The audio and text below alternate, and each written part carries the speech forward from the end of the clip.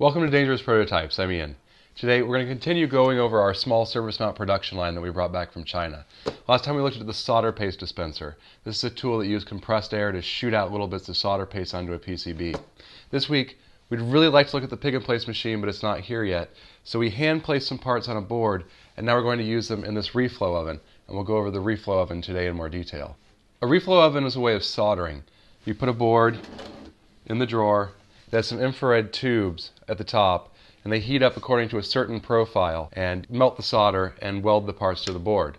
Hot plates seem to be a lot more popular than reflow ovens. I know Adafruit uses one, Freak Labs has one. Just about every workshop I've been in has a hot plate, but rarely does anybody have an IR reflow oven. Probably for a couple reasons. Reflow ovens are about 4 times to 5 times more expensive than a hot plate, and they take up a lot more room. Also, people seem to have way more luck using hot plates. You're able to see the parts reflow and correct things as there's problems. I remember an old article on SparkFun where they bought a very expensive reflow oven and ended up using a cheap hot plate, like an actual cooking hot plate from a Target instead, because it works so much better. An industrial hot plate is an even better tool than that. I like the reflow oven though because it's set it or forget it. If you can get it working right, you just put your boards in there, hit the button, and it takes it through the nice temperature profile all on its own. With a hot plate, you either put it on and just let it reflow, or you need to emulate the temperature curve by setting a lower temperature, letting things heat up, and then blasting more heat onto it until it solders.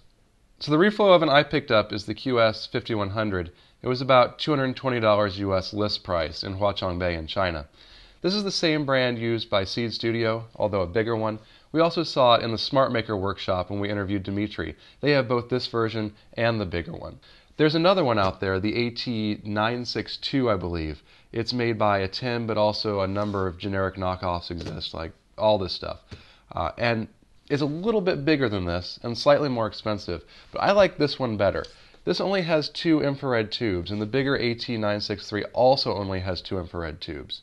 And that's barely enough to cover this much workspace. For an oven this size, 2 tubes barely does it. And if you move to the bigger one that still only has 2 tubes, you start to have reflow problems all around the edges of the drawer. To test out the oven, we're going to solder an RGB LED controller. This is one made up by Shock. I think this is a good first board to test because there's a variety of parts in different shapes, sizes, and thermal mass. We have little tiny 0603 parts, a voltage regulator, a bunch of FETs, an 8-pin SOIC chip, and then this big power connector over here that could actually be very difficult to reflow. I've already used the solder paste dispenser to shoot a little mechanic paste onto the pads, and then I've hand placed the components on the board. Now I'll put it in the oven and we'll fire it up. As always, I put the PCB on top of 2 smaller PCBs. That lifts it up off the metal drawer so it heats more evenly. Several people who own this machine recommended this for more even heating. It's worked really well for us, but honestly I haven't tried it without either. The thing an oven does that's really cool is it follows a certain temperature profile. Now for each solder paste, there's going to be a combination of temperatures and timings. I've heard a lot about solder reflow profiles, but they didn't make a lot of sense to me until I started using a reflow oven. Here's an example profile for simple tin lead solder. The first phase is the preheat phase. This is where everything comes up to an initial temperature. Here they're suggesting 150 degrees Celsius. That's so everything expands and there's less thermal stress on all the components and the boards. So you get it up to a good working temperature, and then you let it, as they say here, soak. This is for the fluxes to become active and the solder to begin to melt and warm. Our machine calls this the heat phase, and over about 60 seconds we raise the temperature to 180 degrees Celsius. Then, very quickly, we raise the temperature up to the soldering temperature, which here they're recommending 208 to 230. We're using the very low end of that to keep from scorching boards, just about 208 degrees. After soldering for a very brief time, less than 30 seconds usually, then there's a keep period. This is where we let the temperature fall naturally and gradually. That way the solder can set cleanly and neatly. After we fall to a preset temperature, in our case, we keep to about 180 degrees Celsius. Then the fan in the back of the unit comes on and starts a fast cool down process, and that'll lower it the rest of the way down. So the temperature profile is entered here. You press set and scroll through each phase. First we have the preheat phase. That brings all the components in the boards up to 150 degrees Celsius and then holds it for 1 minute. Next we have the heating phase, where it pulls everything up to 180 degrees so it's ready to solder, and then holds it for 58 seconds. Next we have the solder phase, where it reaches the peak temperature of 210 degrees and then holds it for 30 seconds of soldering time. After that we have the keep phase. This is the natural cool down. It lets it naturally cool down to 180, and once it hits 180, the fan kicks in and we force cool it down to 150, but really it just continues cooling down until the boards reach room temperature. To start the process, all I have to do is hit the run button. Everything else is controlled automatically.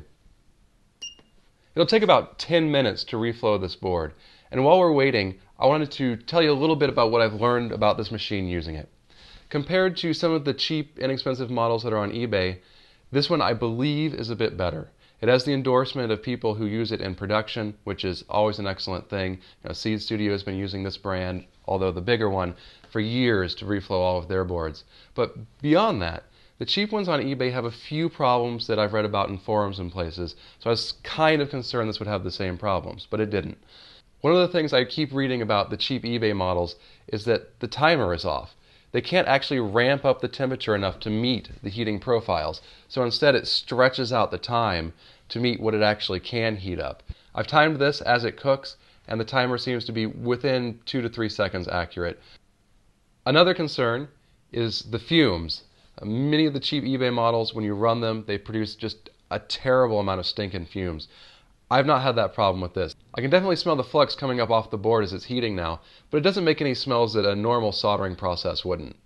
And we're back. The oven's cooled down to about 70 degrees Celsius, which is a fine temperature to pop out the board. So let's take a look at what we did. Hey, I must be getting better at this. This worked quite well. You can see the SOIC chip and the 0803, the capacitors, they all soldered just fine. They always do. I was a little concerned with this voltage regulator because it's got this large metal tab there and a lot of stuff to heat up, especially with these FETs that are quite large and have these big heat sinks. I was worried we wouldn't get complete reflow under there, but that seems to have worked fine. And then finally over here, this power connector also got quite a bit of metal there. I was worried it might not reflow, but more so than that, I worried that the reflow oven might melt or deform this before we actually got it soldered, and that didn't seem to happen. So all in all, highly successful on this run. So that's it for this week. Next week we'll be back hopefully with a pick and place machine. If not, we'll show you the hot plate, which is a much more popular way for small shops to solder boards. Thanks for watching.